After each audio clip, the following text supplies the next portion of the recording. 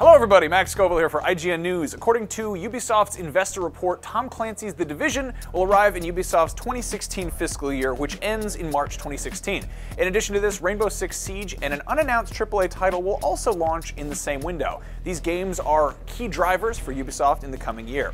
Perhaps Ubisoft will announce its AAA title at E3 alongside a finalized release date for The Division. Rainbow Six Siege will arrive in Q3 of fiscal year 2016, with The Division following in Q4. Ubisoft CEO Yves Guillemot said all Ubisoft games going forward will be new-gen only, with the exception of Just Dance. Assassin's Creed Syndicate was announced today. Syndicate serves as yet another key driver for the company this year. For all your video game business news, you are already in the right place, IGN.